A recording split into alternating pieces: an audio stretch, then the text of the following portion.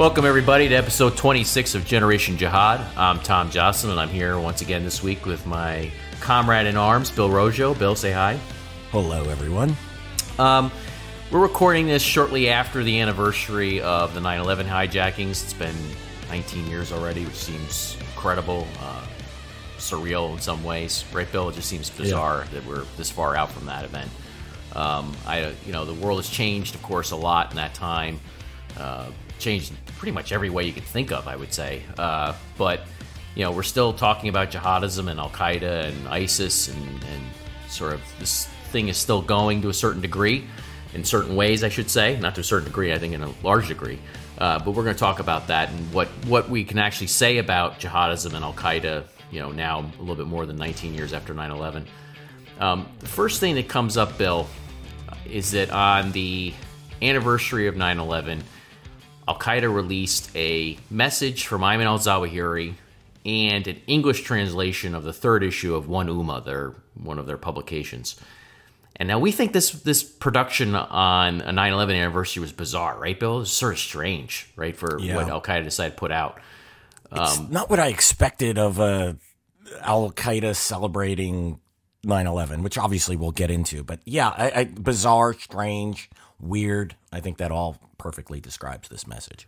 Yeah, I'm sure we could look up an online thesaurus and come up with a bunch of different other ways of describing it. But Zawahiri's message, so to put it in contrast, so like last year, so we're talking about now in 2019, Zawahiri put out a lengthy message, which was basically a long rebuttal to the Islamic critics of the 9/11 hijackings, because of course there are many within the broader Islamic community or Islamic world, Muslim theologians and scholars who objected to the 9/11 hijackings, and Zawahiri was very angry basically with his Islamic critics. And so in 2019 he released this long, sort of at times meandering, but at times I think strongly reasoned argumentation against those Islamic critics, basically saying that they had the right to take the war to America, and if you don't like the choice of the World Trade Center as a target, well, what's your problem with hitting the Pentagon or other U.S. military targets?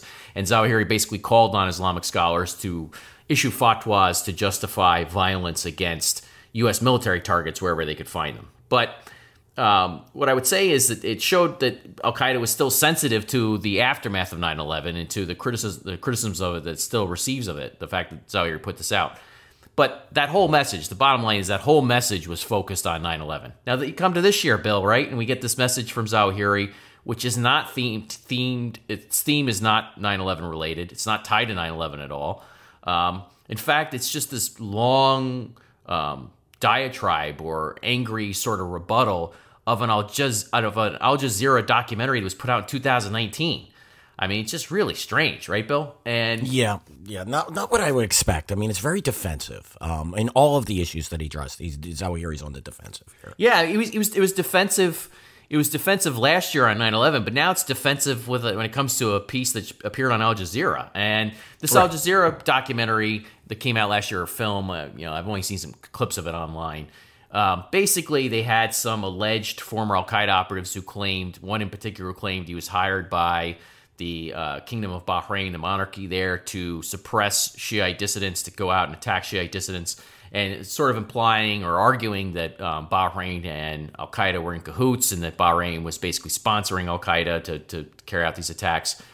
And there were several other points that Al Jazeera has sort of produced along these same lines. There was this I'm not sure if it was the same documentary or somewhere else, but Al Jazeera reported that a former CIA intelligence officer had claimed that Abu Zubaydah, a guy who worked for Osama bin Laden and Al-Qaeda's upper echelon prior to 9/11, contrary to what you might read in some other sources, that this claim from the former CIA officer, was that Abu Zubaydah was basically cozy with 3 different Saudi royals, and then when he was captured in 2002, he had contact information for them.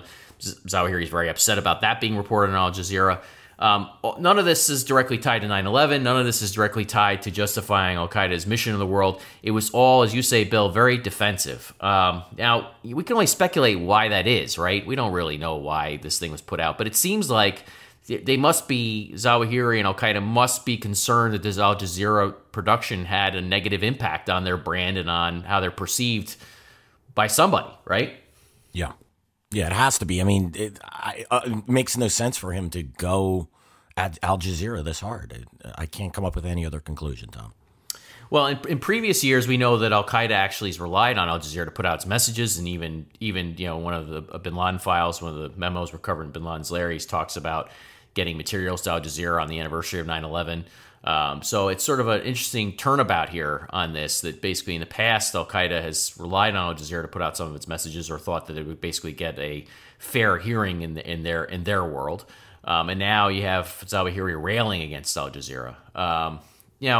The other thing about this message is, there are two things I thought that were interesting about it. Well, three things. One, it was put out on 9/11, even though it's not tied to 9/11. It's put out. It's part of a new series, basically, that they're gonna put out, which is titled "Deal of the Century" or "The Crusade of the Century." And the theme of this is basically, now you have the U.S. and the Trump administration is attempting to help Israel broker these sort of deals, this normalization of relations with various countries throughout the Gulf. You had that with the UAE and now with Bahrain, and so obviously there's a tie-in to recent events with Bahrain in particular, and this message. You can see that there's a clear reason why Al Qaeda, which probably produced this video, or had this video in production some months ago, decided to release it now. You can see that the timing of that is, probably not coincidental with what's going on in the news cycle when it comes to Israel's relations with the UAE and then Bahrain. And basically, this whole thing is to basically show this series looks like it's basically going to be aimed at saying, look at all these Gulf actors, look at all these countries that are sort of selling out. We, Al Qaeda, won't sell out, and basically that's the first part of it, right, Bill? That makes sense, right? We understand. Yeah, right. And Al Qaeda doesn't want to be linked, obviously, to Bahrain in any way, which is cutting a deal with Israel. I mean, that's definitely, where this is all going. And that's the second part. The second point about this is that basically the whole thing is a lengthy rebuttal of the idea that Al Qaeda works for various governments. That it's, and you have seen different theories of this. I mean, one of the more bizarre theories is that because Zawahiri was temporarily detained by the Russians in the mid-1990s, they somehow secretly working for Putin's security services. I never found that compelling at all. I think there's little to no evidence to show that that's true, other than the suspicious circumstances of his arrest and release at the time. But beyond that, there's nothing that you can really point to that is actually firm evidence in that regard. Now we've dealt with Al Qaeda's relations with other states as well, other nations as well, and this gets to a point. So basically, Zawahiri is saying we're not a client of any government around the world or any nation state around the world, which is true. You and I agree with that. We don't think they're a client of any government around the world. They're not the typical terror proxy like Hezbollah works for the Iranian regime. You can't say the same thing with Al Qaeda with any regime, right, Bill? I can't. I mean, look, they'll cooperate at times. I mean, that is certainly clear. We've documented numerous times where this has occurred, Yemen and Mauritania, cut a deal, things like that. But they are not gonna be subservient. They learned their lesson after the problems in the Sudan in the 1990s, that they can't rely on states to take care of them. They have to be independent. Yeah, it's. I'm glad you brought up Mauritania, because that's one of the least controversial states we can talk about their actions with, because nobody's posited an invasion of Mauritania or has talked about the U.S. taking military action in Mauritania. So it's an easy way to sort of get around all the sort of politicized and venomous discourse in Washington. Let's talk about Al Qaeda's relations with Mauritania. Let's talk about that in a second. But first, looking at why he's saying this and why he's arguing this, it's true that Al Qaeda does maintain relations with various countries, and they have various jurisprudence in the files you can see and in their statements that justifies this. You can see this in Bin Laden's files. You can see this in other sort of documents they put out. But it's also true, as you say, that they don't want to be beholden to any country. And when I was reading through the transcript of what Zawahiri was saying and watching the video, I thought of the one of the lectures that Abu Musab al-Suri, this Al-Qaeda affiliated, again, there's a whole torturous dispute over whether or not he was really Al-Qaeda or not. We're going to sidestep that. But Abu Musab al-Suri's teachings are still relied on by various entities across Al-Qaeda, including sometimes in Zawahiri's own videos.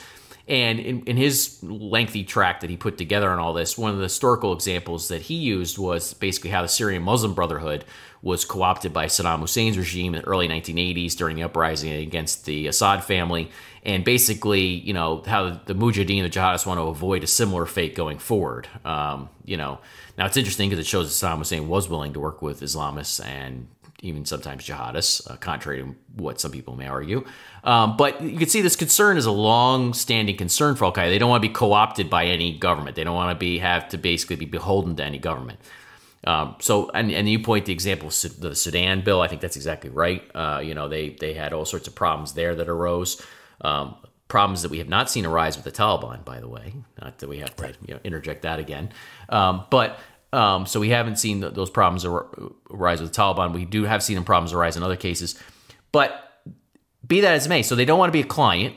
But, and this is where this sort of gets a little tricky to discuss, they're not the typical, terror proxy of a nation state, but they do maintain relations with various states in various ways. They do cut deals. You mentioned Mauritania, Bill. Now, here's a great example, right? So we know from bin Laden's files and then subsequent evidence from other sources that Al-Qaeda in the Islamic Maghreb did cut a deal with the government of Mauritania. And basically it was a, sort of a quid pro quo. Al-Qaeda wasn't going to attack inside Mauritania. In exchange, they'd have the rights to proselytize, and the government of Mauritania would basically wouldn't arrest their people or detain their people, and would allow basically AQIM to use it as a rear base. That's not surprising to you, right, Bill? This is the type of thing that Al-Qaeda has a flexible sort of ideology when it comes to this type of thing, right? Yeah, exactly. I mean, it doesn't, just because they're cutting a deal that's extremely favorable to Al-Qaeda doesn't mean they're in the pocket of the Mauritanian government. I mean, as a matter of fact, I think it shows just how weak the Mauritanian government is and how fearful it is of Al-Qaeda and how powerful Al-Qaeda actually was to be able to cut such a favorable deal. So if anything, I mean, it's Al-Qaeda flexing its muscle, not a sign of weakness or subservience, and not in any way. I can't read it any other way, Tom. Yeah, now the other thing that sort of is, so Mauritania is less controversial, of course, because it's not tied to any of these highly politicized debates in Washington. But let's talk about a country that is tied into all these politicized debates in Washington, ideological debates in Washington. That's Iran. And we've been teasing an episode on the Iran-Al-Qaeda relationship. We're going to have that eventually. I promise. We're going to do it. But as soon as we get our act together and get it done. We've also, by the way, in the last week, Bill, I should tell listeners, we experienced some technical difficulties in Long War Journal, which has held us up a little bit. We had some sort of crash of the server or hack or something. I don't know. I'm a technophobe, so I don't really know anything about any of this stuff. But we were down for a couple of days around 9/11, which is somewhat embarrassing, I would say, right? Yeah, embarrassing and frustrating. Let's get the thesaurus out, Tom. We can come up with more terms. We'll figure out a way to solve that going forward. But we have people that don't like us that have tried to hack us a number of times, and then we have just sort of people who are miscreants who are sort of up to acts of mischief. I don't know what this was, but the bottom line is we were offline for almost 3 days, which is not so nice. But let's talk about Iran a little bit here too, because when Zawahiri says, "Look, we're not the clients of any government," and he says, "Look, we've been accused of basically being in the service of," and he lists all these governments. One of them is Iran that he lists, and the reason for that is there actually is another quid pro quo there, and this quid pro quo that was established by the Obama administration, which had no interest in going to war with Iran and sought detente with Iran. It was the Treasury Department, State Department under Obama that established a series of official terrorist designations and other statements. The fact that there's this quid pro quo between the two, and Al-Qaeda has a facilitation network inside Iran that the Iranian government allows to exist. So there is, again, does this mean that Al-Qaeda is in the pocket of Iran or is a client of Iran or a proxy of Iran? No, right? In fact, you could point to all sorts of ways, and we have at Long War Journal, in which the two are at odds, and the two have fought each other and have problems with each other, particularly in Syria and Yemen, and just sort of, this Al-Qaeda has kidnapped Iranian diplomats at times to force exchanges. You can see some of the complaints in the bin Laden files about what Iran is doing to Al-Qaeda veterans who are inside Iran.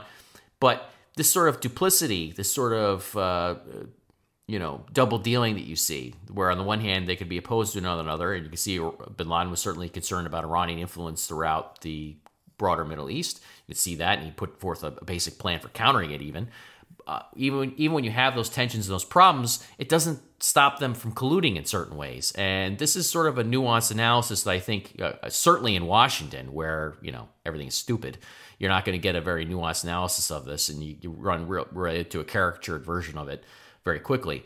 But all that said, Zawahiri is right that Al-Qaeda doesn't work for Iran. Yeah, absolutely correct. I mean, as you noted, there's been numerous conflicts between the two, but at the end of the day, they cut deals to to further attacks on the United States, to American forces, you know. Yeah, right. Yeah. U.S. interests, basically. Common enemies, basically, wherever they have them. Exactly. Yeah. Well, the U.S. interest part is actually the most controversial part, and we'll save that for the podcast. But the bottom line is you can see that they, at least at the very minimum, allows Al-Qaeda to have this facilitation network on Iranian. So this is going to play into the next part of our segment here when we talk about this op-ed that was posted that we're going to respond to a little bit. That's why I'm bringing it up here. But let's use one more example. Pakistan. So, is Al-Qaeda in, we see this sometimes in the comments and people commenting on us basically portraying Al-Qaeda as a proxy of Pakistan. Again, I think it's a more complicated story than that. This is not to absolve Pakistan at all, but it's the wheel of jihad, which we've discussed, where certain parties that are allied with Al-Qaeda or tightly wound up with Al-Qaeda are, in fact, allied with the Pakistani state or parts of the Pakistani state and have been for many years now. And that provides this sort of milieu or environment in which Al-Qaeda can operate at times. But by the same token, Al-Qaeda has tried to turn parts of this jihadi Frankenstein back against the Pakistani state. Think about the Pakistani Taliban or other parties. And then to add more complexity to the story, you have in bin Laden's files, you show that Al-Qaeda was willing to have a truce with the Pakistani government. Basically, you don't attack us, we won't attack you, and we just want to focus on the Americans, leave us alone. And certain Pakistani officials were willing to entertain that and go forward with that. So again, this shows a much more complicated and nuanced vision of Al-Qaeda than what people, I think, typically want to believe about the group. Yeah, Tom, for a group of people that constantly want to tell us that there's a lot of gray, that this isn't, terrorism, a bunch of issues aren't black and white. They certainly want black and white here. Either the Al-Qaeda, it has to be a direct proxy or it has zero relationship. And, it, again, as you said, it's much more nuanced. It's much more complicated than such binary, simplistic analysis. Yep. And I agree. And you have to kind of look at it that way. All the times, you look in these different files from bin Laden's compound. Again, I had somebody ask me, have you guys gotten around to doing that bin Laden files episode? That's what I wanted to do for the 9/11 anniversary. I wish we had, but again, we ran into multiple hiccups this week, technical and otherwise. And I'm trying to script that out so that it's very tightly focused, so we can show what he was doing during the last year of his life. And maybe we'll save that for next year, or maybe we'll do it this year. As soon as we get it done, we're going to have it out. But bin Laden, he was a conspiracy theorist. He had all sorts of wacky ideas, I would say, about how the world works. By the same token, he had a very sophisticated view of interacting with various governments and parties, and they were looking to basically neutralize enemies wherever they could to keep their jihad advancing. Basically, they don't want to take on the world. They don't want to fight every party in the world because they see that as a losing effort. And they want to sort of, make somebody, as he said, sort of have some of these parties become neutral.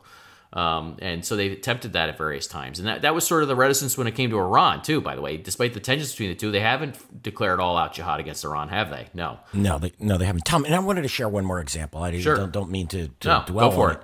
Yemen's a perfect example where you have, multiple parties.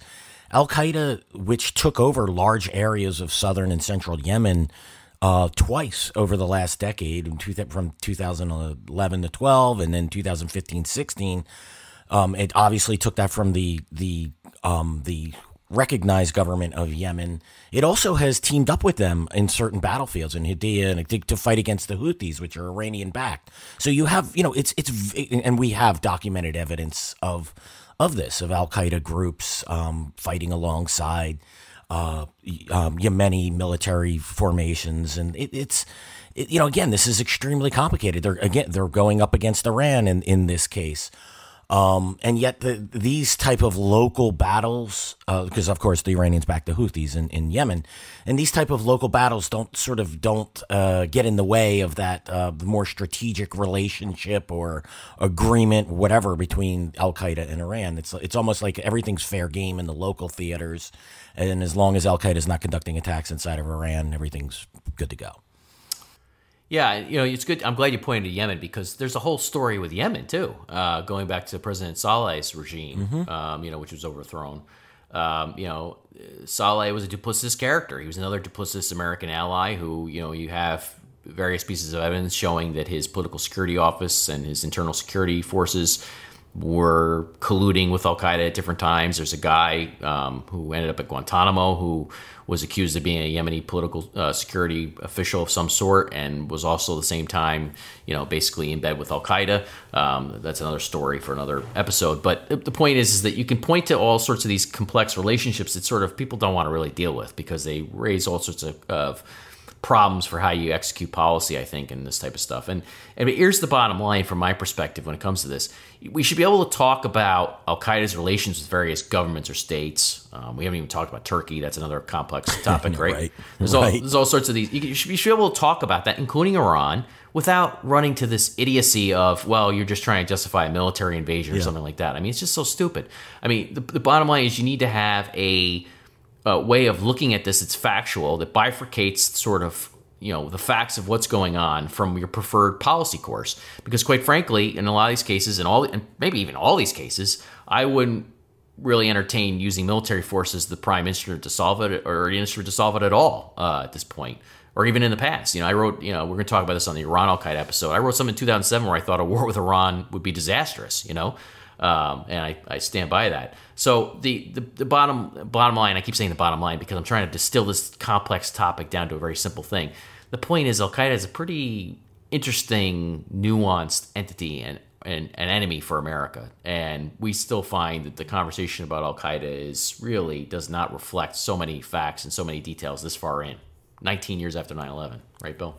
Yeah, right. And how are we supposed to, create strategy, execute policy against Al-Qaeda and dealing with local governments when you don't have a full understanding of what is happening? If you tune this stuff out, if you pretend it's not happening, then you go to execute policy, you're gonna have huge problems. This is the problem with in Yemen is a really good example with we backed Saleh, and meanwhile he's backing Al Qaeda and cooperating with Al Qaeda in certain ways, and then the country falls apart. He was not the person we probably should have been working with, and yet we fall into these policy traps because we fail to we don't go into these situations with open eyes. I think Saleh obviously gave us cooperation against Al Qaeda at times too. But the problem is that there a lot of times from my point of view, there's no easy answer. I mean, what are you going to do in all these cases? I think you'd have to be, you're dealing with an enemy that's organized as insurgents. They are insurgents principally. We're not going to run counterinsurgencies in all these different countries. We weren't going to run counterinsurgencies in all these different countries when there was a peak appetite for military intervention, right? And we're now at the valley of the appetite for military intervention. So we're certainly not going to run counterinsurgencies now, and nor would I advocate that. I didn't advocate that at the peak either in all these places. I thought we sort of should have focused on the wars we were in as opposed to trying to, solve all these other conflicts. But if you got to pick some local allies to choose and pick and try and achieve something, and that's really part of what I think we keep talking about the endless wars rhetoric. Part of what I think is problematic about it is that people don't realize that America already is in a position of just trying to find local allies to work with to keep the jihadis at bay. That's really where we're at, and trying to stand them up and help them in some way. It's not about large-scale military interventions anymore, and hasn't been for a long time. And the question is, can the U.S. military maintain a small footprint, a low-casualty, lower-cost footprint that achieves some of these results? I think that's really the question. And the endless wars rhetoric is sort of still a response to the Iraq War and everything else, which is in the rearview mirror now, really, in a lot of ways. Yeah. I mean, it's almost like they need to execute full withdrawal from Iraq and Afghanistan to exercise those demons of, the bad wars. And yet, again, they're pretending, in Afghanistan, right? If we leave Afghanistan, the Taliban is almost certainly going to take over large areas. People pretend that that's not going to be a problem, but it is. And, of course, the Taliban and Al Qaeda maintain that close relationship, as we discussed. I don't want to get into all that here. But, it's just a perfect example of closing our eyes and pretending that something is, something that we hope to happen. That's just not going to happen. I mean, Afghanistan is not going to be all, it's not going peaceful just because we want it to and just because we're going to withdraw. Things are going to get worse. And as you said, keeping a small footprint can at least keep a lid on some of these problems, but that is not the desire of the U.S. political leadership, not desire of the American public. So, we're going to have to leave, and there's going to be problems for it. We need to be wide awake as to what those problems will be. So, all right. So we've got the Zawahiri message that came out on the anniversary of 9/11, even though it wasn't 9/11 themed at all. He was all all angry about this Al Jazeera production and accusations that Al Qaeda's in the pocket of various governments. The second thing that Al Qaeda released, timed for the 9/11 anniversary, and this had a 9/11 theme, was an English translation of One Ummah. One of their magazines. This is the third edition of it. This issue of One Ummah did in fact include a lot of 9/11 themed material, a lot of 9/11 themed discussion, history, Bin Laden's role, that sort of thing. But it sort of looked like just recirculating old content. It wasn't new content. It was something they just put out in English translation, something they already released late last year in Arabic. So again, it's curious that they couldn't come up with anything new for the 9/11 anniversary. Yeah, I can't explain this. I mean, it should just be easy to do, and yet they just seem to mail it in this year. Maybe they're saving it for the 20th anniversary, Tom. Who knows? Yeah, I mean, there's a lot of speculation, of course, about Zawahiri's fate and what he's doing right now. I'm sure that COVID has caused problems for Al-Qaeda. It's caused problems for everybody, so how could it not cause problems for Al-Qaeda? I would imagine that an elderly leader like Zawahiri and probably some of the other elderly leaders around him have wanted to try and avoid being infected. Maybe that some of them have been infected. Who knows? We don't really know. There's a lot of murky sort of uncertainty here regarding all this. But what's curious about it, and Zawahiri, of course, he has been relatively quiet of late. There was a period from mid-2015 after the Taliban admitted that Mullah Omar had been dead for about 2 years. Zawahiri started producing material regularly in, I think it was August 2015. And he basically on and off, but for the most part has produced pretty regular content until this year, I would say. Maybe there have been interruptions for sure. But he's produced a lot of content, a lot more content than Abu Bakr al-Baghdadi ever did. And so that's an interesting point in all this, is that he has been quiet of late, and that's fueling speculation about his fate. There's been rumors he has health problems, heart problems, this and that. Who knows? We don't know. And a lot of people spreading this stuff probably don't know either. But one last point about his message that he released time for 9/11. He takes a swipe at Abu Bakr al-Baghdadi, who I just mentioned. He goes after him. I meant to mention this earlier. And what's interesting is he discusses the general guidelines for jihad, which were put out in 2013. And this is the reason why I'm going to bring this up now, because it's a good segue to our next segment on this. And what has been Zawahiri's role all along? How much of a role has he played in the actual global Al-Qaeda network? Well, here's an example, which I think is backed up by other evidence. So he says in this message that's released just now, just on the anniversary of 9/11, that Al-Qaeda circulated its general guidelines of jihad to the various Al-Qaeda branches for comment. So this was their document setting forth how Al-Qaeda viewed waging jihad and what were appropriate targets and how to go about fighting and that sort of thing. Not myopically focused on the U.S. Yes, the U.S. would be the principal enemy that they want to hit, but if you read the document, you realize that they've declared jihad on all sorts of entities. Yes, they want to neutralize some of them, but there's all sorts of cases from Syria to Somalia, where they're in Afghanistan and Mali. There's all sorts of places where jihad is totally acceptable to Al-Qaeda, even if they're not hitting the U.S. on a day-to-day basis, and in most cases they're not. So they have a very expansive definition of what they mean by global jihad, which is often, I think, misunderstood. But he says, look, we circulate this general guidelines for jihad to all the Al-Qaeda branches, including the Islamic State of Iraq, including Baghdadi and his crew. And basically we solicited comments. Baghdadi and his crew didn't comment on it. They didn't offer any objections. It wasn't until we officially disavowed Baghdadi and his group that they started raising problems with it and decrying its methodology, the manhaj, and saying that basically there are problems with it and sort of criticizing us and all this stuff. 2 points, criticizing the document. 2 points about that. One, this is an example of how Al-Qaeda senior leadership has, in fact, maintained a cohesive network with the so-called regional branches, right? And two, what are the regional branches? Well, you have these, they're often called affiliates, right? These regional branches. But this goes back to our defining Al-Qaeda, which is often misunderstood again. Al-Qaeda has these regional branches that are built to wage jihad, wage insurgencies in various theaters to try and topple the existing political structures, existing governments, and replace them with regimes devoted to their version of governing by Sharia or Islamic law. And so today you have AQAM, AQAP, you have Shabab in Somalia, you have Al-Qaeda in the Indian subcontinent, you have a murky situation in Syria where it was Nusra Front, and then there's a whole convoluted story there. We're not going to revisit all that right now. But you have these regional branches of Al-Qaeda that, are organized for waging jihad. And there's been a common assumption that basically AQSL or AQ senior leadership isn't really all that involved with these branches, even though they maintain loyalty to the overall emir of Al-Qaeda. And yet here's one example, and we have many more to choose from. Here's one example of where Zawahiri is saying, and we think this is right based on other evidence, that basically they were circulating these general guidelines of jihad in 2013 to make sure that everybody was on board with the message. Right, Bill? Yeah, exactly. And not only that, they were waiting for a response, and they had, were waiting to discuss answer any questions that arose from the guidelines. And one of the big complaints he had, of course, with Baghdadi is that he never did receive a response. He just, kept driving on and being divisive, and that's ultimately what led to the split. But yeah. So that brings us to the second part of this week's episode of the podcast. In the Washington Post on September 10th, there was this op-ed by Christopher Miller, who's the new director of the National Counterterrorism Center in the Office of the Director of National Intelligence. It's a very long title. And essentially in this op-ed, Miller is arguing that Al-Qaeda is on the verge of defeat.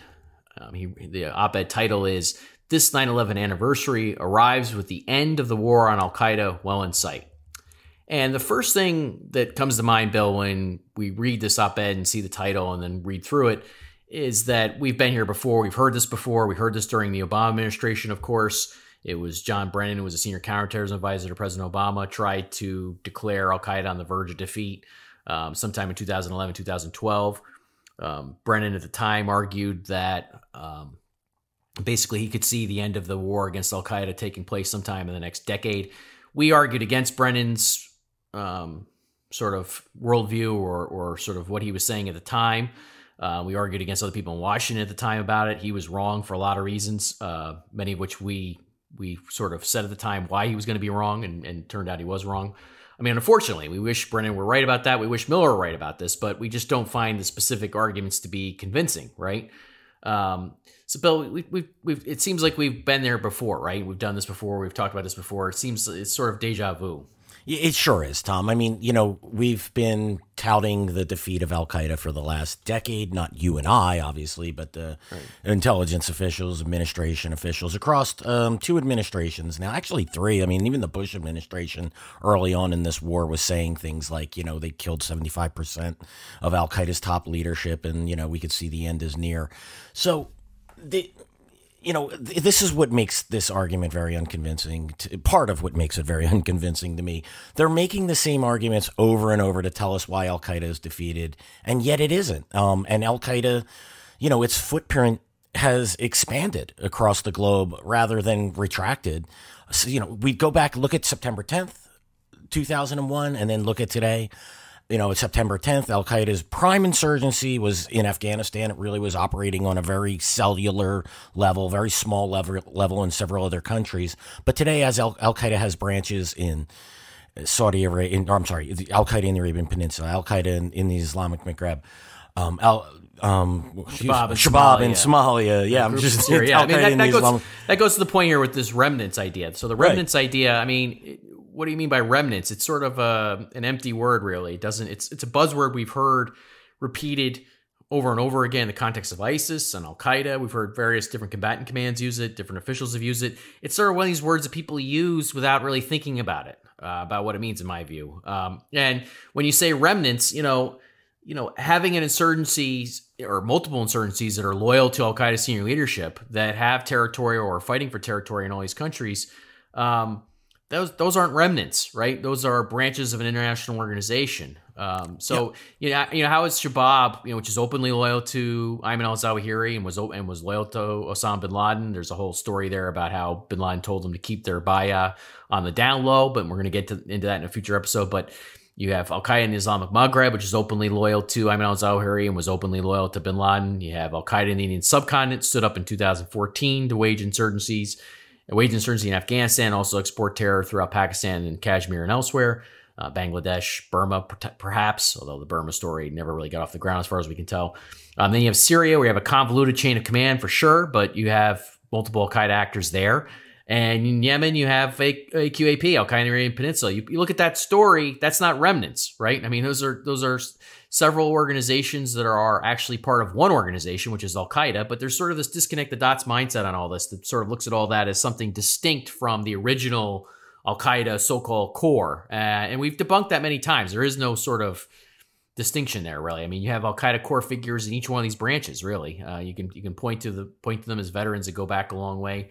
So really, our objections to this op-ed from a factual basis and a logical basis starts right from the very first word, remnants, right? What does that even mean? What does remnants even really mean? Exactly, Tom. I mean, look, and again, Al-Qaeda on, September 10th, 2001, probably several thousand fighters in its ranks in Afghanistan. Yeah, some people say a few hundred. I don't find that convincing, right? No, 9/11 Commission report said that between 10 and 20,000 fighters went through Al-Qaeda sponsored camps between 1996 and September 2001. There's a whole argument over Baya and who's loyal to Al-Qaeda, who's really a member and who isn't. I don't want to get into all that. It's a sort of torturous conversation. But the bottom line is they seeded the ground for their jihadi revolution back before 9/11, and they've borne the fruits of that after 9/11 in some ways. And they've suffered many setbacks, for sure. But you could point to guys who started in the 1990s who are still going. Right, Bill? Yeah, right, exactly. And so now throughout Al-Qaeda's branches, you have several thousand at least in each of them. So, how is this?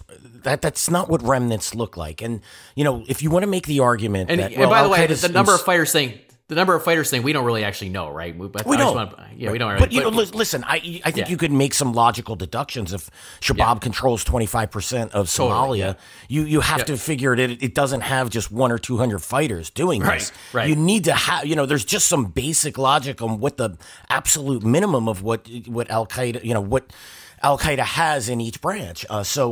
Regardless, I mean, it's not in numbers. That's not just it. But, and if you want to discount Al-Qaeda's insurgency as well, that's not part of Al-Qaeda, then you don't understand what Al-Qaeda is. The insurgencies are the lifeblood of Al-Qaeda. It seeks to establish a global caliphate. It's going to do this by forming emirates. And then, attacks on look at the 9/11 report. It used the camps. It used the insurgency to recruit the attackers for 9/11. That's been true. In terrorist attacks. Yeah, even in Afghanistan, I would say it wasn't even an insurgency in Afghanistan at the time, though. It was actually supporting the Islamic Emirate of Afghanistan. Yeah, right. And then it reorganized and has been supporting the Islamic Emirate of Afghanistan ever since. And now it's been an insurgency for many years, for nearly 20 years now almost. It's been an insurgency, helping to resurrect the Islamic Emirate of Afghanistan. So you look at that, a very small percentage of the guys that went through Al-Qaeda camps are actually tasked with something like 9/11. Very small percentage overall. And yet this fundamental lesson seems like people still haven't learned it, that basically, this was fundamentally an insurgency, a organization that was dedicated to waging jihad as revolutionaries, political revolutionaries, that they wanted to overthrow the existing world order or the existing governance structures in various Muslim-majority countries and impose their sort of version of Sharia or Islamic law. That story is still not really well understood, and that gets to the whole point of remnants. It's not remnants if they're fighting for ground in all these countries, right, Bill? Yeah, and controlling ground in many of these countries, too. Yeah, either overtly or covertly. Like, we know AQAP controls some remote areas in southern Yemen. Sure they do, yeah. You and I know, we predicted it, right? When AQAP twice has taken over a bunch of southern Yemen, they melted away when that Arab-led coalition, the UAE and Saudi Arabia, went in and tried to clear them out. They didn't really clear them out. There wasn't heavy fighting. They just sort of melted away and lived to fight another day. They have their own problems. AQAP has its own problems. All these organizations, all these branches of Al-Qaeda itself, they have multiple problems. We're not whitewashing that or saying they don't. They do. But the point is, these aren't remnants, right? If you have, by any stretch of the imagination, you look at this and you say, if you're Osama bin Laden on September 10th, 2001, you say, hey, I'd like to have full-blown insurgency organizations in Yemen, Somalia, West Africa, covert presence in Libya, insurgency organization in Syria, reorganized assets in Afghanistan and Pakistan to actually survive the American-led war. He's probably going to take that, even with the setbacks that ISIS, gave them along the way, Yeah, we have to remember they're not operating on our timeline of 4 years, in election cycles. They recognize, and they'll say this, they say it in their propaganda all the time, that their timeline is, they recognize that they're fighting a, dare I say, long war. and that they have to be committed to it. They know that they're not going to have victory tomorrow or victory next week or even next year. But, if you look at the timeline, as you said, Tom, from September 11th, 2010, I'm sorry, September 11th, 2001 to today, they have to be, despite the setbacks and the death of key leaders and whatever the split, like you said, the split with the Islamic State, other problems that the organization has, on the whole, it's expanded. It hasn't retracted. And that is not what a remnant looks like. And then, so this brings us to the second sentence of the op-ed, of Miller's op-ed, which is, but it is now possible to see the contours of how the war against al-Qaeda ends. Now, I read through the op-ed very carefully, and I didn't see him explain what those contours are. If you're going to make the claim that you can see how this is going to end, well, then you got to explain it. If you see that there's a moment here where this is actually going to be over, you have to explain why that is, why you see that. And in fact, you see some hedging later on in the op-ed. He sort of warns against the premature declaration of victory in Iraq and the rise of ISIS and the mission accomplished moment and sort of the setbacks we see in the past.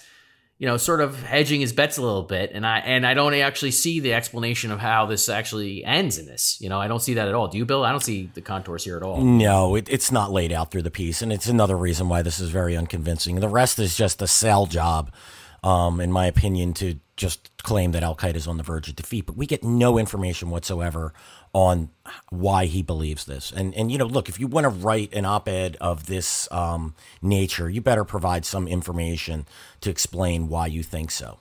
And so the second paragraph in the op-ed is, the United States had three aims in this war. This is Miller writing now. Strengthen the country's border defenses, pursue our enemies, and facilitate our allies' ability to lead the counterterrorism fight. We have succeeded in making it extremely difficult for terrorists to enter the United States to conduct cataclysmic attacks, and we have bolstered our allies' capabilities. Well, there are a lot of problems with that. I think we're going to give him a pass on the defensive part. We both think that our defenses have improved in a lot of ways. Sure. A lot of plots have been stopped. A lot of efforts by al-Qaeda to attack us again have been thwarted. That's obviously a success story that counterterrorism officials deserve credit for. But this idea that basically, the essentially mission, it's sort of, he's getting close to saying mission accomplished. We've done what we needed to do to keep the terrorist threat at bay. The problem with this is, when I look at this, is, first of all, strengthening our country's border defenses. Well, we know that actually the 9/11 plot itself, they're kind of lucky on that. Remember Mohammed al-Qahtani was going to be the 20th hijacker. He was turned away by an immigration official. That Zacharias Moussaoui, who was involved in 9/11 or a follow-on plot, was detected beforehand. You had the two, Khalid al-Madar and Nawaf al-Hazmi, who should have been detected, or were detected by the CIA, and then there was some bungling there inside the U.S. government about passing information on the FBI. They became hijackers. There were multiple tripwires, in other words, that al-Qaeda set off prior to 9/11, and the U.S. government just didn't put it all together to stop it. And what I'm saying is, it's sort of a low bar, right? To say, well, we've improved our defenses in that regard. It's not really a high bar that you have to pass. I mean, yeah, you've made it more difficult for terrorists to get in the country, good. But that's not really a high bar or high threshold, I think. Do you, Bill? Yeah, no, I don't. I mean, I think at the very least you should be able to do this. This is one that and again, I'm getting all credit to them, to counterterrorism officials, Homeland Security, U.S. military, for making this happen. I think it's, on the whole, it has been very effective. But, as you noted, it is a low bar. I mean, this is one that we should have the ability to have the greatest handle on. So, yeah. But I will concede that point. I mean, it's fair. And so we're going to get to the pursue our enemies part of that sentence we just read. But let's talk about another part of this. It's just, he writes, facilitate our allies' ability to lead the counterterrorism fight. Well, let's start in Afghanistan, where the Afghan government is in trouble. It's besieged by the Taliban. We've critiqued the Taliban-U.S. deal at length in previous episodes and in writing. We don't buy it for a second. We don't think the Taliban is going to lay down its arms and join some power-sharing agreement with the Afghan government. There's no hint of that. They're fighting for the Islamic Emirate, and there's also no reason to believe at this point that they've broken with al-Qaeda, despite the assurances we've been given. And the U.S. is looking to get out. So that's the original ally in this fight, is the Afghan government. And if the U.S. does leave by April 2021, which is the premise of the deal with the Taliban and what the Trump administration has pushed for, that ally is going to be in trouble and not going to be able to actually continue, and very quickly could cede ground to the jihadis once again, and could lead to a victory for Al-Qaeda and its allies in the Taliban. So, there are other areas like in Somalia where the federal government is struggling. Mali, there's just a coup in Mali, which we discussed, which is leading the fight. There's a desire to get out of Syria, where 2,000 U.S. special forces were standing up 60,000 Kurdish fighters, and many of which are aligned with the PKK. We won't get into that story again. But that was our ally there. There's no government to ally with in Syria because the Assad regime is monstrous. And then there's all sorts of problems in Iraq, where the Trump administration is still committed to a small presence there. But this is a sort of a dubious story, in other words, that we've stood up our allies' ability to fight. And it's something which, if Al-Qaeda truly isn't on the verge of defeat, if this is a long-term game and the U.S. cuts and runs from this sort of model that we've backed into, the U.S. has backed into, then this point actually becomes the exact opposite. The U.S. hasn't stood up enough allies to fight, and maybe because they couldn't.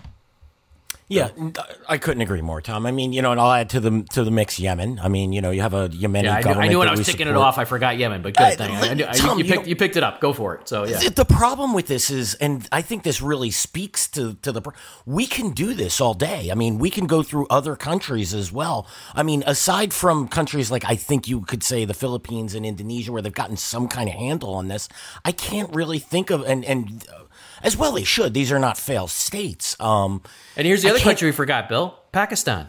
Yeah, right. We went through the duplicity of Pakistan. Never solved that. That's supposedly a key ally in all this, and we know that whole story. So I mean, this point sort of seems to me to be really pretty weak, right? Yeah, exactly. This speaks to, we can do this all day, and this really explains. Nobody thinks that any of these remember the Obama administration officials were touting the Yemen model. Just before the Yemeni... President Obama himself tried the Yemen model. And there's no accountability for this at all, that was totally wrong. The totally Yemen wrong, model... No accountability, and just for anyone who may forget, that was, hey, look, we're backing a government. It's fighting Al-Qaeda on its own. We only have 200 special forces and intelligence in there. We have a minimal footprint, success against the AQAP because we killed some leaders. And then all of a sudden, the Yemeni civil war begins with the fight with the Houthis, and then you have the separatists. And, then you have this, this basically a Game of Thrones situation with multi-actors where the actor that we back inside Yemen only controls perhaps a quarter of the country. It lost the capital of Sana'a to the Houthis, and the Houthis, I would argue, are probably in a better position today than they were 5 years ago when this started. So, this is where I look at this and I say, look, nobody believes this. Nobody believes that any of our allies that we stood up or attempted to stand up, if we withdrew tomorrow, I would argue that probably several of these countries within 6 months would collapse. Yeah, I mean, our forecast is if the U.S. were to withdraw from all these areas, we definitely would see, at least a couple emirates rise, I think, right? Yeah. That's where we're forecasting. Yeah, easily in Somalia. I think Yemen, Afghanistan. Yemen. The only thing about Yemen is the Houthis do act like a balancing act there. So even you could argue, absent American intervention, there is sort of some countervailing force. Same thing with Al-Qaeda's presence in Idlib and in Syria. There's multiple problems there, of course. We've talked about that. But the Assad regime in Russia and Iran act like a counterbalancing force there to a certain degree. I don't want to use the word balancing too much because that gets into this sort of realist sort of construct, which I don't buy. But the bottom line is there are other forces that are sort of keeping them at bay or countering them. But there are places where if the U.S. leaves the fight, it's very difficult to see how the local allies are going to be able to withstand the sort of the ongoing jihad. Exactly. All right, so let's get to the next paragraph. And this is a problematic paragraph in particular when it comes to specifics. So this is Christopher Miller again. This is the new director of the National Counterterrorism Center. He writes, as for pursuing our enemies, the campaign to defeat Al-Qaeda began immediately after 9/11 when committed Americans and like-minded partners sallied forth to destroy the terrorist havens in Afghanistan and to wreck their command and control capabilities. The very next sentence he writes, Al-Qaeda can still direct others to commit acts of violence, as seen by the heinous killing of 3 Americans in Florida at Naval Air Station Pensacola last year, but is no longer capable of conducting large-scale attacks. Well, there's a lot baked into there, but let's start with this whole idea that the U.S. went in, destroyed the terrorist safe havens in Afghanistan immediately after 9/11, and wrecked Al Qaeda's command and control capabilities. Because this is the problem, right? So when you look at Miller, I think he started his job in mid-August. You can look. There's an Inspector General's report that's dated August 14th. It came out on August 18th from the Defense Department's Inspector General's office, which notes, again, and we've gone through this many, many times, Al-Qaeda continues to fight alongside the Taliban in Afghanistan against the Afghan government. The reformed Al-Qaeda in the Indian subcontinent, and other Al-Qaeda actors, are continuing to fight alongside the Taliban. So even after this many years, the U.S. hasn't actually destroyed Al-Qaeda's safe havens in Afghanistan, has it? Because Al-Qaeda's still there fighting alongside the Taliban. So even if you're going to talk about Al-Qaeda being on the verge of defeat, we talked about all these other theaters. Well, they're not even really on the verge of defeat as far as we could tell in Afghanistan after all this time. And so that's a problem, right, Bill? I mean, let's start with there, and then we're going to get to the command and control stuff. But what would you say about that, about the safe havens point? Yeah, no, look, we've seen Al-Qaeda camps inside Afghanistan, for instance. We know that Al-Qaeda has a presence in northwestern Pakistan. And again, this isn't just... And the cities of Pakistan as well, which exactly Pakistani's problem, not ours, but yeah. Right. And and again, this isn't just now their capabilities, their camps, they're not just based in Afghanistan. It's throughout, it's in Africa, it's in, the Middle East, it's in But the point is here is that we didn't I mean, if you're going to argue Al-Qaeda's on the verge of defeat, this started with Afghanistan. Yeah. And the story isn't finished there. The U.S. is looking to withdraw, is looking to absolve the Taliban of its decades-long relationship and alliance with Al-Qaeda. Al-Qaeda is still there, according to all the official sources and all the evidence we see. There's no evidence that they're gone. You see sometimes people say, that the Taliban, may let them back in after America leaves. No, they've been there the whole time, folks, right? They're still there. The Long War Journal exists to document this, that they've been there the whole time. So it's tough to say that they're on the verge of defeat, or you can see the contours of how this ends when you can't even tell me how it ends in Afghanistan, right? Which is the first part of it, right? Yep. But then let's get to the other part of this, which is he says that basically he talks about Americans and their partners going to Afghanistan to wreck their command and control capabilities. Now, as longtime readers of the Long War Journal and people who followed our writings and listened to us for years know, we fought to get the Osama bin Laden files released. We're going to have more on that in the upcoming episodes, of course. We're sort of behind on that for various reasons, technical difficulties in the past week and some other issues. But we got more coming on that. But the thing that bin Laden files show and other pieces of evidence show is that the U.S. didn't wreck Al-Qaeda's command and control capabilities. That's the point. You don't have to just listen to us. You can listen to or read Mike Morell's book. He's a former acting director of the CIA. He wrote a book called The Great War. And he talks about how the CIA, prior to the bin Laden raid in May of 2011, thought that bin Laden was just a spiritual figurehead. He was out of the game, that he had given up management of day-to-day management, sort of operational capabilities to Ayman al-Zawahiri, his then number two. They get this archive, this vast trove of intelligence in bin Laden's compound, and shows that's not true, that bin Laden is, in fact, still very much managing affairs globally. And we could demonstrate that in a lot of ways. We're not going to get off into a whole tangent here right now on that. But the point is that we can muster a lot of evidence to support that. And that was 2011. So they hadn't wrecked Al-Qaeda's command and control capabilities by then. Obviously, there are interruptions in Al-Qaeda's command and control capabilities. We think that's right. But there are good reasons to think that it continues to have, the Al-Qaeda senior leadership continues to have a degree, perhaps in some cases a large degree of command and control. We saw in the bin Laden files that Zawahiri was already in control of Al-Qaeda in the Islamic Maghreb. Bin Laden said every time, he was talking to his lieutenant at the time in West Africa, Abdul Malik Drabdel, who's since been killed in June of this year. And there's correspondence back and forth saying, every time you write to me, make sure you copy the good doctor, Ayman al-Zawahiri, because he's in charge of the Maghreb. And you can see that Zawahiri has played a role in this global expansion all along. He's the one who oftentimes is negotiating and recognizing these official branches, these regional branches of Al-Qaeda that we saw pop up. Bin Laden totally blessed that, contrary to what some claim, by the way. But you can see that Zawahiri is very, very active in managing these regional branches of Al-Qaeda all along. We've had other evidence like that. A couple years ago, we had a statement from, remember this? I think it was Abdullah al-Shami, his name was. He's sort of a media operative for Al-Qaeda that popped up out of nowhere And there was sort of during the disagreements over what was going on in Syria, he publishes a statement on behalf of Assad saying, "What are you guys talking about? You have these communication problems. We got this whole back end. You can communicate with us all the time. Remember, we set this all up." So you've got stuff like that. You've got now. I'll give you one more point, right? And I'll tee you up on this one, Bill. September of last year, Asim Umar, right? What do we find out during this raid in Helmand, southern Afghanistan, when Asim Umar is killed in the joint Afghan-U.S. raid? Who else is killed in that raid alongside Asim Umar, Bill? Yeah, it's a perfect example. They killed Asim Umar had a courier who had directly reported to Ayman al-Zawahiri. So, look, Asim Umar has been described as the head of al-Qaeda in the Indian subcontinent. We think he had a much greater role within al-Qaeda because of that. Look, you just don't get your own courier to Ayman al-Zawahiri. Well, not even just because of that, because we know Osama Mahmoud, his lieutenant, started becoming a spokesperson. Right. He was spokesperson for AQIS, but he sort of appears to have been really the emir. Promoted to AQIS. emir. Yeah, sure.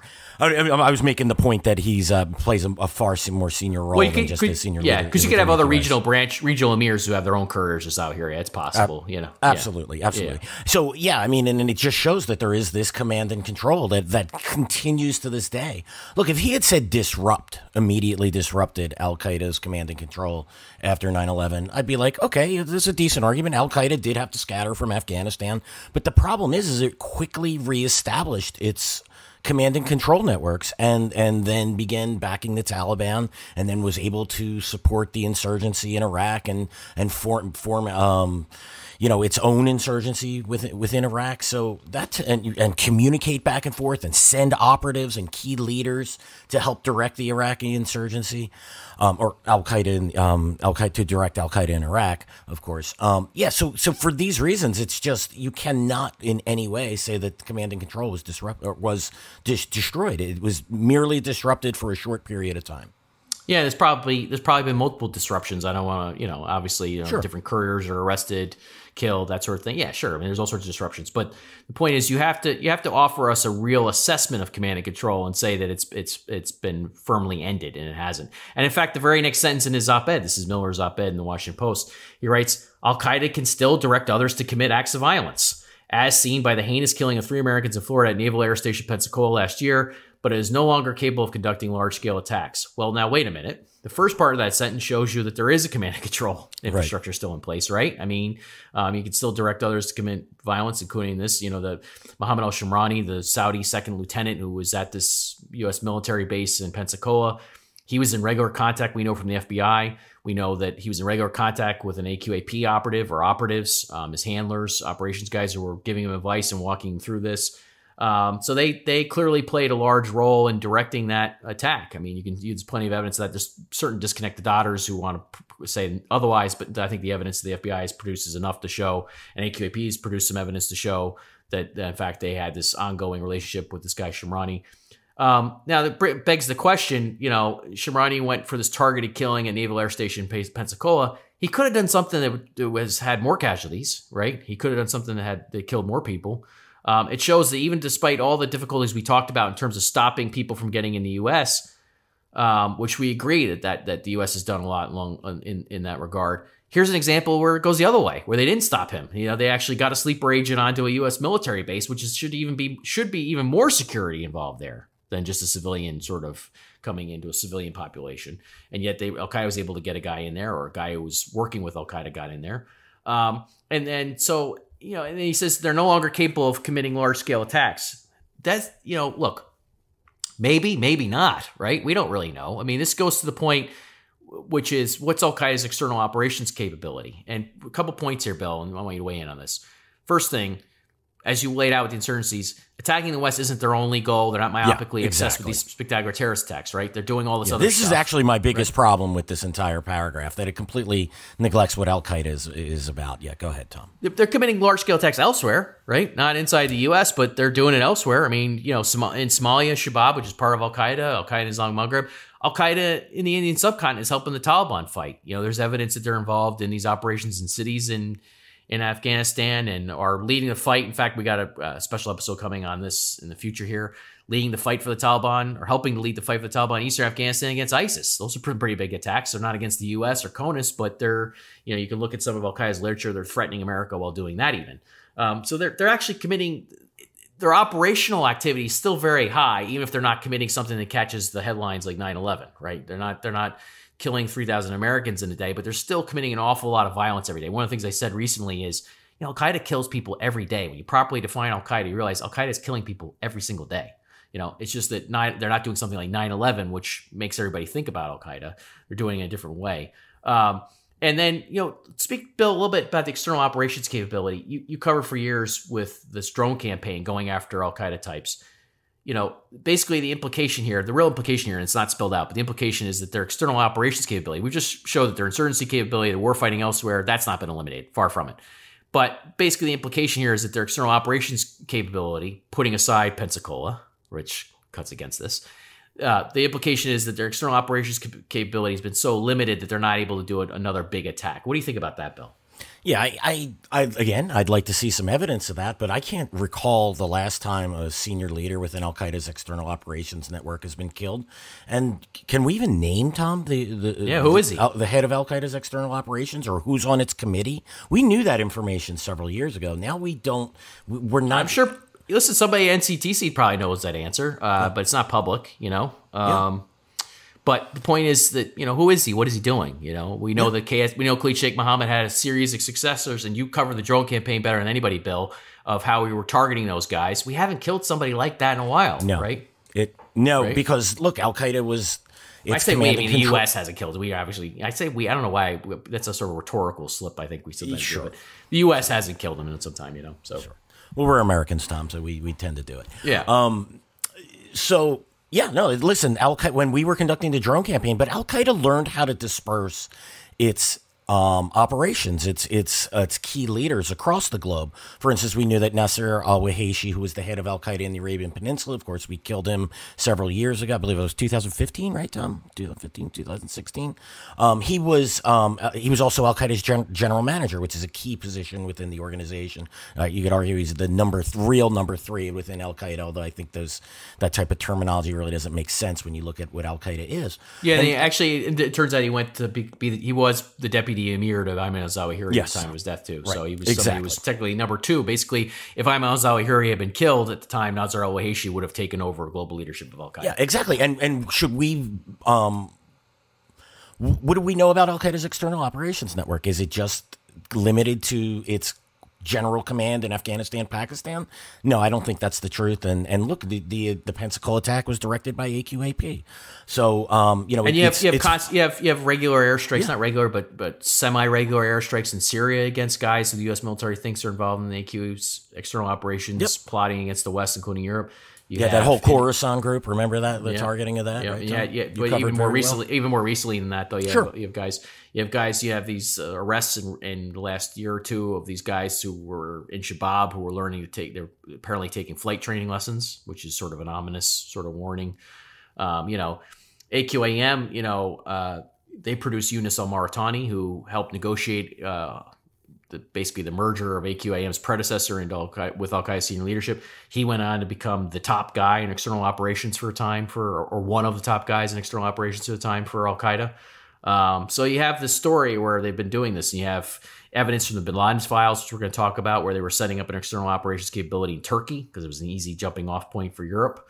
You have guys like Mohammed Islambouli, an Al-Qaeda veteran, running around who, it sort of has that it's known in his dossier that he's been involved in sort of planning sort of terrorist attacks. The best. You have all sorts of evidence along these lines. So, yeah, I mean, look, they haven't pulled off another 9/11. I'm sure they've tried. They'd want to. They've been stopped. Maybe that's because they've lost the capability to do something like that. But the point is that we're saying that hasn't been proven. There are reasons why they don't make that their end-all, be-all. It's not their sole reason for existence, as we've spelled out many times. And they could take a shot again sometime. Now, maybe they'll fail, maybe they'll succeed. But, the point is I wouldn't just dismiss it outright, right? Yeah, exactly, Tom. I think that what bothered me the most, and there's a lot that bothered me about this paragraph, but, look, I think this all completely neglects Al-Qaeda's true goals, which is the establishment of a global caliphate. If you think that Al-Qaeda is just about attacking the U.S. or attacking the West, then yeah, maybe you could sit back and crow and say, well, we could see the end of Al Qaeda. But the fact is that these insurgencies are the lifeblood for Al Qaeda and give it the capacity to conduct external attacks. And as long as these insurgencies are active, we have to be vigilant. We have to be taking it to Al Qaeda. We have to be supporting local governments in their fight against Al Qaeda, and we're actually kind of seeing the opposite. We have the head of the National Counterterrorism Center all but declaring mission accomplished, and the Trump administration, which wants to withdraw from Iraq and Afghanistan and basically disengage from this war. That is not a winning strategy. That will not lead to the defeat of Al Qaeda. In fact, I would argue that you would see Al Qaeda grow even further than what we've explained. Yeah, I think the point too is that what's weird about this is I think America's backed into not even trying to defeat Al Qaeda. It's just sort of containing disruption, as I recently wrote, and because a real defeat isn't around the corner anytime soon. But so Miller moves on. He touts his experience then as an active service member with deployments in Afghanistan and Iraq. He says that this experience has taught him about Al Qaeda, about its strengths and weaknesses. Listen, I respect this guy's service for sure. I respect all the people who have served for America, and I get for people who don't want to deploy more Americans to these different theaters to fight Al Qaeda and affiliate groups anymore. I certainly can sympathize with that to a certain degree, or a large degree even. So that experience matters, and I respect that a great deal. But it doesn't mean you actually really do understand Al Qaeda's strengths and weaknesses, and this op-ed makes me think that he doesn't. I don't want to sound too dismissive or arrogant here, but the next paragraph he writes, my assessment now is that Al Qaeda is in crisis and the group's leadership has been severely diminished by U.S. attacks. And then this is what he says. This is what he writes. Its sole remaining ideological leader is Ayman al-Zawahiri, Osama bin Laden's deputy on 9/11, who lives in hiding, no doubt fully aware of his vulnerability. If he's lucky, he will die of natural causes. Otherwise, the long arm of the United States will inevitably find him and bring him to justice in one form or another. Now, I really kind of am taken back a little bit about the sort of the bravado here. Ayman al-Zawahiri has survived this massive manhunt for about 20 years now by the U.S. He's somebody who was arrested in Egypt and detained in Egypt and let go. And then he's somebody who, was, obviously involved with Al Qaeda very early on and bin Laden very early on and helped plan the U.S. embassy bombings and his role in all that. He's somebody who's been wanted by the U.S. since the 1990s. He's somebody who's certainly been hunted by the U.S. actively since 2001. He even turned a double agent against the CIA at one point. You remember that? You got to give this guy a little respect. I mean, maybe the U.S. will get him tomorrow. I wouldn't be surprised if they did. But give him a little respect for surviving this long. This idea that you're going to crow about how the U.S. is going to get him. I mean, if the U.S. did get him tomorrow, that'd be an awful long time it took to get him, right? I mean, this is not exactly a big success story in getting Ayman al-Zawahiri, 19 years after 9/11, right? I mean, come on, and nearly a decade after he assumed the #1 role within Al Qaeda globally for Osama bin Laden. This is not exactly a big success story for the U.S. if that happened. And of course, it hasn't happened. He's still out there. He's still alive. So, Bill, why don't you talk about that for a second before we go to this phrase, sole remaining ideological leader, which is problematic too. It's something we've talked about over and over again, right? These guys exist for years. Bin Laden lasted almost 10 years before we got him, Yeah, I really think he should have left this out. I mean, if he does die of natural causes, I mean, that should be very embarrassing for the United States. This is, like you noted, he's the most hunted man, probably one of the most hunted men on the planet, and yet he's not only survived, not only but he's thrived. He's directed Al Qaeda's branches, has again, not perfect, as you note. He's not a Superman, but he's maintained cohesion with Al Qaeda, especially with the split with the Islamic State. I think that was inevitable. So, yeah, I don't understand. What I would say is he survived the split. There's some people would say, well, the split with the Islamic State is his fault, his poor management. I mean, maybe, but I think it's also there were other problems there that pre-existed all that. And the point is that Al Qaeda survived the split with the Islamic State. Exactly, and Islamic State's rise wasn't the death knell for Al Qaeda either. As some people predicted. Right. I mean, even if he was responsible for the split with the Islamic State, he was able to reorganize and get it together. But that's a discussion for another day. This is not the issue that or not the point that I would make if I were him. How long is the long arm of the United States if Ayman al-Zawahiri could survive for 19 years and possibly die of old age? This is a complete embarrassment. It is something, again, that he should not be touting. And so then he also writes, so this is the way he introduces Zawahiri. He describes Zawahiri as the sole remaining ideological leader for al-Qaeda. Okay, well, that's a factual claim that's not true. So let's talk about the word ideological. The implication is that Zawahiri is just an ideological leader for al-Qaeda. Well, we've already given you some of the evidence that his role was operational and goes far beyond just the ideological. He's not just an ideological leader. He's the emir of al-Qaeda globally. He has these branches that are loyal to him, including al-Qaeda in the Indian subcontinent, which is in Afghanistan and Pakistan. We talked about how he was communicating regularly, or was communicating with Asim Omar via couriers, other evidence like that. The Bin Laden files. You can go through a whole bunch of different evidence to show that Zawahiri has been giving directions around the globe for a long time. The idea that he's just ideological is just not true.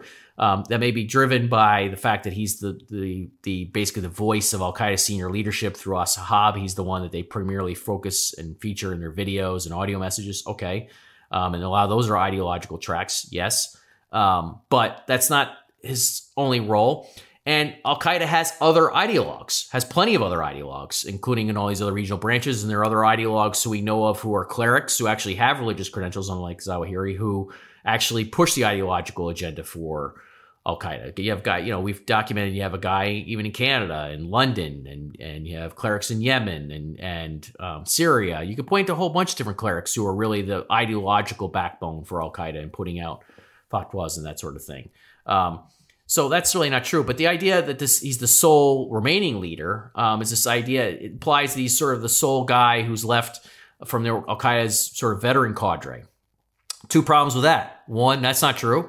We can point to guys like Saif al-Adil and Abu Muhammad al-Masri, his lieutenants, who last we heard or saw, or last we heard, I guess, not saw. Last we heard, we're in Iran, and there are two of his lieutenants, both the UN and the State Department, have said that these guys are playing an active role in managing al-Qaeda globally. Those two guys that go back to the 1990s with al-Qaeda right there, and we can name, listen, maybe at some future episode we'll do this. We can name a bunch of other guys like that in all these different theaters who are senior al-Qaeda leaders. You have guys who we know of in Afghanistan and Pakistan. We have guys in Iran. We have guys in Syria, Yemen, Mali, Somalia. Again, all these places, veterans that go back a long way. It's not at all clear how many veteran al-Qaeda guys there are that go back to the 1990s.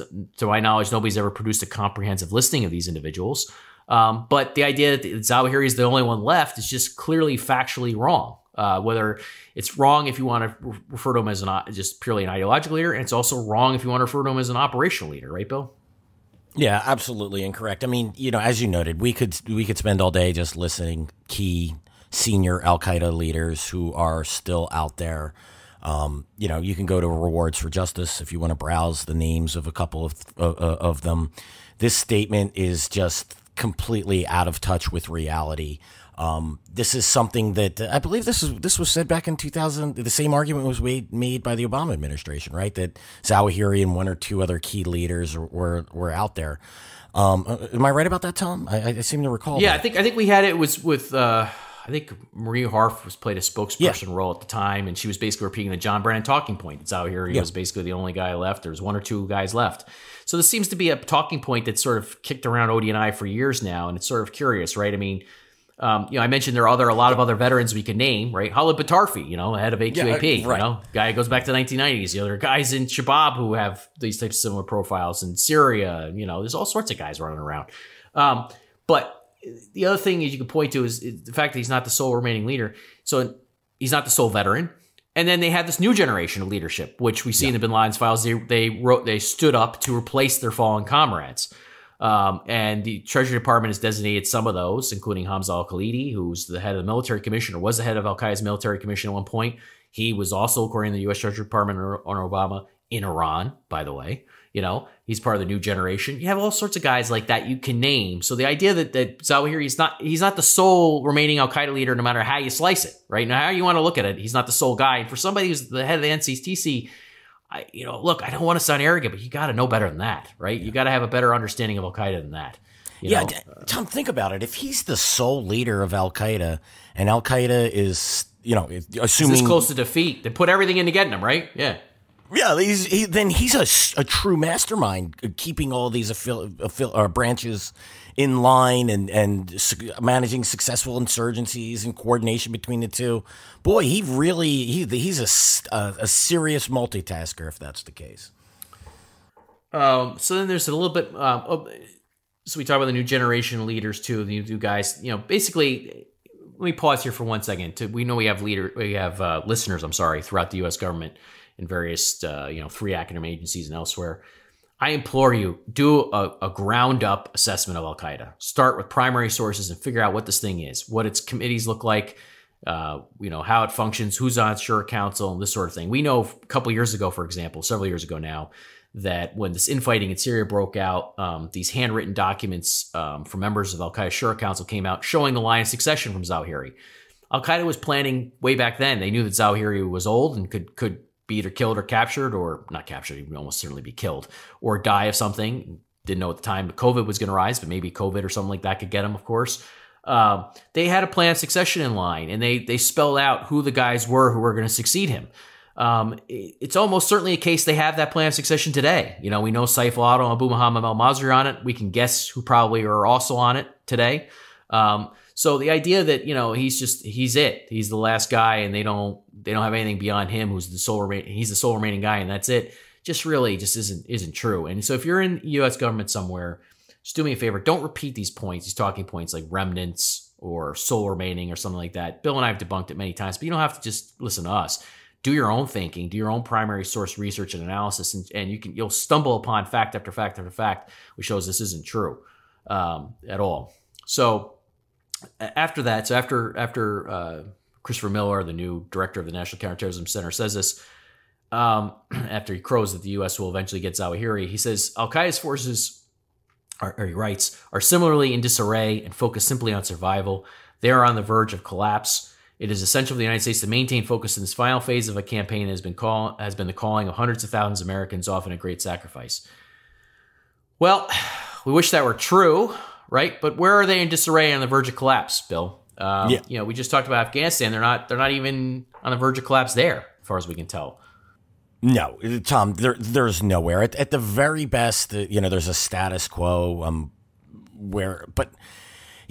we've discussed this numerous times, Tom. There's an ebb and flow to the jihad. Sometimes they're up, sometimes they're down, but we always see things equalize. I can't think of a single theater where Al-Qaeda has lost ground. You could argue that Iraq again. That is they've lost ground. They haven't permanently out of the game, I would say. Right? Yeah, exactly. Iraq, and that again was due to the split with the Islamic State. So you just basically had a replacement there. But in every other thing, again, Somalia, they control 25%. Well, Syria, they've got major problems. Syria, they have major problems, but they still, I would argue that there's a sort of a status quo there for the last several years. They sort of bottled up in Idlib, but nothing seems to be happening at the moment. In Afghanistan, I would argue they're on the verge of victory, given that the Taliban is probably on the verge of victory. We don't believe that these peace talks are all about peace. We think the Taliban is stalling for the U.S. to withdraw and then is going to continue its fight. Yeah, there's just and dare I say, I come back to that just on that point, Bill. So this guy, Miller takes over an NCTC in August 10th or something along those lines, somewhere around there. Within a few days, the Defense Department Inspector General's office releases a report saying that Al-Qaeda is still fighting alongside the Taliban to resurrect the Islamic Emirate of Afghanistan against the Afghan government. And you could point to other Inspector General reports, whether it be dealing with AFRICOM and what's going on with Al-Qaeda throughout Africa or other parts of this, or, there's some hints in some of the other reports as well, but then other evidence. The point is that Al-Qaeda is still very active in all these theaters and the Inspector General office isn't saying Al-Qaeda is on the verge of defeat in Afghanistan, again, all this stuff. And when he says Al-Qaeda's forces are similarly in disarray and focus simply on survival, I'm sorry. That's not true. Who's focused solely on survival at this point? It's the Afghan government. It's focused solely on survival. The Somali federal government is focused on survival. In Mali, there's a coup. The government survival is very much in jeopardy and problematic now. Yemen, as you point out, the government there is holding on for dear life and was overthrown by the Houthis. AQAP, yeah, they've had setbacks there, but we'd be surprised if they come roaring back at some point. No. So this is just, again, this is a little too cavalier for me, and doesn't really reflect what's going on. But beyond that, he says it's essential for the United States to maintain focus in this final phase of the campaign. Well, what does that even mean? How do you focus on, how do you define that? What are you going to do? Are you going to tell me that the Taliban's going to break with Al-Qaeda? The State Department has promised us that, or at least Secretary Pompeo and Zalmay Khalilzad have. We haven't seen it yet. We're waiting for it. Even then, if that happens, which there's no evidence for it so far, even if that happens, there's all sorts of ways that story could evolve from there. So you got to tell us how that plays out. And you have to tell us the story in all these other theaters to tell us how Al-Qaeda really is going to disintegrate. And he hasn't done that. No, he has not. And yeah, again, this is a bravado here. He cannot make these arguments. And if we are focused on maintaining the focus on in the final phase of the campaign, why are we drawing down from Iraq? Why are we going to withdraw from Afghanistan? If we were to maintain focus, we should be, at least at very least the status quo. We're hearing that the administration wants to get out of Somalia, right? That's been in the works for some time. That isn't maintaining focus on the final phase of the campaign. That's getting out and leaving these countries to the wolves, essentially. So then Miller has a few paragraphs basically hedging against this, of course, or at least some of the language is, warning against mission accomplished. You have to maintain constant pressure, the Hydra aspect of the enemies. I mean, just read it for yourselves. We sort of think that all contradicts the idea that this is, we're on the verge of the true defeat of Al-Qaeda. But let's skip right ahead to the end here, Bill, because I know this kind of got your back up a little bit when you read this. He writes, Al-Qaeda misgauged the United States' enormous resolve and fortitude. We did not seek or desire the war the terrorists started, but we will end the war on our terms. Other individuals and groups who want to harm Americans should study our war against Al-Qaeda. We will pursue terrorists to the ends of the earth, never stopping until the job is done. Yeah, Tom, I would argue that the exact opposite has happened. Al-Qaeda said that it would exhaust us in the fight in foreign wars, and I think the evidence is clear that it has. The U.S. has cut a deal with the Taliban to withdraw, a shameful deal that absolves the Taliban for its crimes of sheltering Al-Qaeda both before and after 9/11. It legitimizes the Taliban. Look, the U.S. is leaving Iraq. It pulled out of Syria. It's not ending the war on its own terms. It's the rhetoric of ending the endless wars is ceding the battleground to the jihadists. And yeah, look, the one that I think, when he says that the other terrorist groups should study our war against Al-Qaeda, I guarantee you that they're coming to a very, very different conclusion than Mr. Miller. I think what terrorist groups have learned is that with minimal effort, they can exhaust the United States and divide the United States in military action in foreign countries. These groups, they've shown a remarkable resiliency and persistence. It's something that you have to respect without a doubt. Look, these are evil organizations. They're completely 180 degrees from my worldview, but you have to be able to respect your enemy. And it's an enemy that has shown that is willing to continue the fight under long odds, and it has outlasted the United States. Again, these terrorist groups are drawing an entirely different conclusion than Mr. Miller. Yeah, unfortunately, I agree. Look, again, whatever your policy preferences are, folks, whatever you want to do, whether you want the U.S. to be involved militarily or not, quite frankly, I don't really care at this point, because I'm so sick of arguing about this stuff. I think you are right? too, Bill, right? Yeah. I mean, I care, but this gets to be, very old arguments, and sort of, we're arguing about this stuff. You and I, Bill, we could have recorded this podcast nearly 10 years ago. Sure. In fact, we had this debate many years ago. It's not that we don't care, we do care, but it's just sort of, there are smarter arguments to be made about where the U.S. is in this fight and where it's going from here. This op-ed, I think, fell short in a lot of ways, and doesn't really explain what's going on. And look, I'm always willing to eat crow You know, if Al Qaeda were to truly disintegrate tomorrow, I will come on this podcast and say, look, hey, that I, Tom Joscelyn, got it totally wrong, and I'm going to go find a crow somewhere and barbecue that puppy and eat it up, or barbecue that bird and eat it up. But that ain't going to be the case. You know, we're not going to be wrong about this. This thing is going to keep going. We were right a decade ago it was going to keep going. The real true questions are about what degree of support America provides for local allies.